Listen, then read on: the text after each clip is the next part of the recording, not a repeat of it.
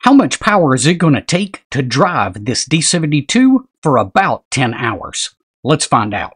Stick around and we'll get right to it. Real quick, before we get going, I've got to give a shout out to these guys. They're my latest patrons over on Patreon. If you'd like to help support the channel, I'll leave a link to Patreon down in the description below. Hey, welcome back, guys. Jason, KM4ACK. As I am getting ready for this year's Christmas parade that our club helps support, I am changing over this year to using the Kenwood D72 that I picked up this past summer, and it is going to drive the digipeater that we put up about 50 feet in the air.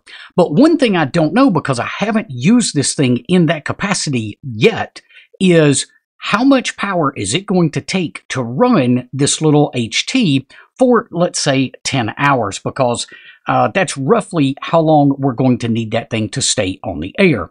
So today we'll go ahead and walk through that and show you how I do that calculation to determine what size battery I'm going to need, because we definitely can't rely on the battery in the HT itself. We're going to have to run this from an external battery. So let's go ahead and jump over and let me show you exactly how to calculate that. So the first thing I need to know in making this calculation is, what does the radio draw on receive? So I've got the D72 hooked up here on the external battery, and we're looking at the receive amperage on this meter right here. So you can see that is 0.19 amps. We'll call that 0.2 amps, and I'll go ahead and just make a quick note of that it's 0.2 on receive. The next thing we need to know is, how much does it draw when we're transmitting? So I'm going to go ahead and hit the transmit button right here, and we'll see what that goes to. It looks like 1.3 amps on transmit. So now that we know it's 0.2 on receive and 1.3 on transmit, we need to figure out how much this radio is going to transmit versus how much it's going to receive.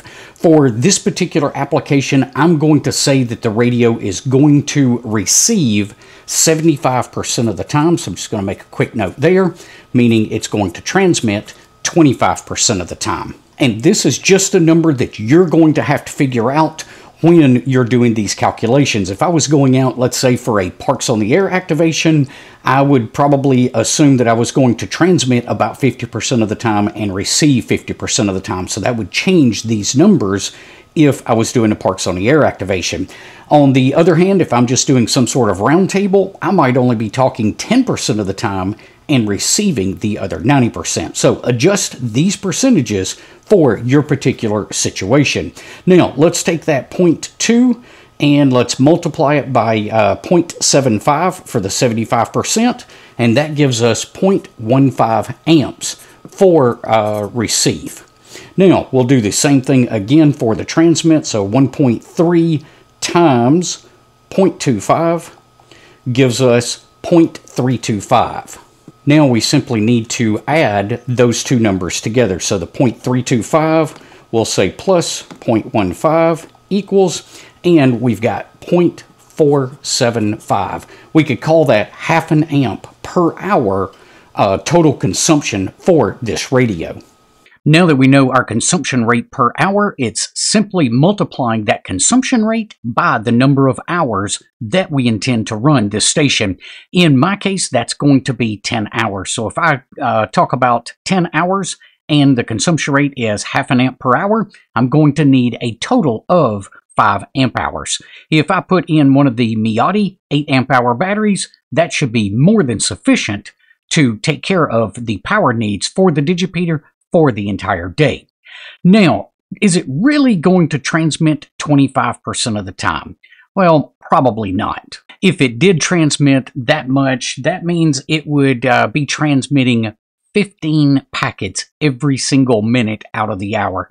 And I think that is definitely estimating on the high side, but I'd rather be on the high side than not have enough power in the battery to get me through the entire day. So when you're running your calculations, you'll have to make those judgment calls and decide how much you might want to oversize your system.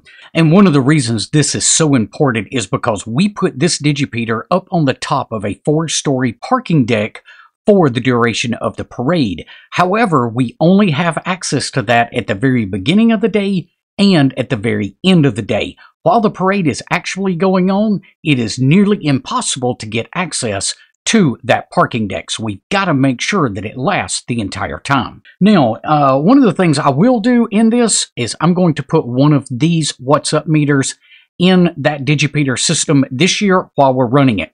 That way I've got an actual use number that I can put in my notes and base my future judgments on the actual amount of battery used over the course of that 10-hour day. Now, I would encourage all of you to run this type of calculation on all of your systems, even if that's a 2-meter mobile radio, an HF radio, your laptop, your Raspberry Pi, whatever the case may be. It's good to know how much power you can expect to consume while you're in the field. And the more times you get out into the field and actually put this stuff to use, the better you're going to get at this math. If you found today's information helpful, be sure to give us a thumbs up before you head off. We will see you guys on the next one. Until then, 7-3.